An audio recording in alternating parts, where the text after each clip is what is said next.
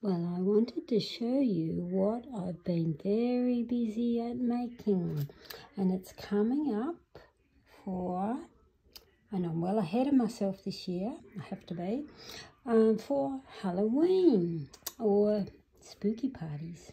Actually, I'd have one of these as my water bottle on the table even during the readings, because I don't think it needs to be Halloween to have a witch's brew. We've got a zombie reviver, extra strength voodoo potion, and these are reusable and they lace like a corset on the back. How cool are that? We have an evil spirits. I love it. We have the devil brew. See that I would have a water bottle. Years ago when I was still working in corporate world, I actually used to keep, it was this actual vodka bottle on my desk, and the general manager used to have a pink fit telling me, Karen, get that off the desk. But I don't care, it was a vodka bottle. I said you needed that to work there, which you really did, though ex-worker colleagues would get what I mean. But that looks cool in the water bottle. We've got a witch's brew, and like I said, these all lace around the back so they'll fit any type of bottle. And we have Toil and Trouble liqueur, so how cool is that? And we have Invisibility elixir, so, and that's on Linus's bottle of whiskey. Can't remember last time we actually had a whiskey, but anyway.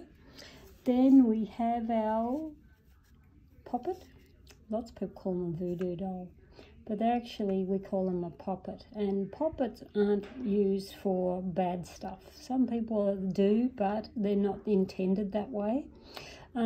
This poppet, I gave him a rib cage because I thought he needed some ribs and bones, and your poppets come with 5 different coloured pins, and you get a booklet with your poppet, and I've got in the back there about the pins and the colours and why they're used.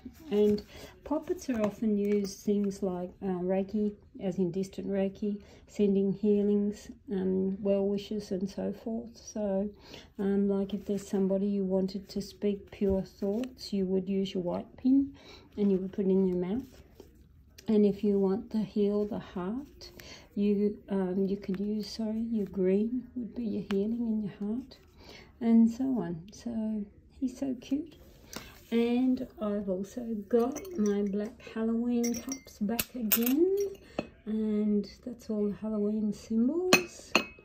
And ones to secure, I don't think many of them though, is this really cute little bat teaspoon. So aren't they just so cool? So that's what's coming, which will be listed very, very soon, is the collection of wine labels, more poppets, and a beautiful Halloween teacup. So you've got the lot there for a great Halloween party.